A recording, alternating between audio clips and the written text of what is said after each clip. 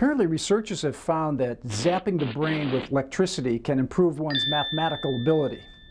This is good news for people like me. If there's 25% divided among the 5 of you, that's 14% apiece. To say that I have no mathematical ability whatsoever is giving me way too much credit.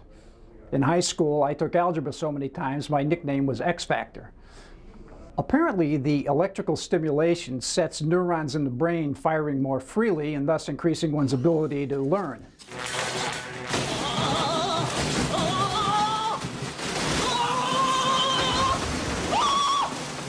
Science aside, I see anecdotal evidence both supporting and debunking this study. Certainly, Frankenstein's experience would indicate that the study is flawed. I mean, this guy was zapped in both lobes by lightning, and yet when he woke up, he didn't seem all that much smarter than when he was laying there inert.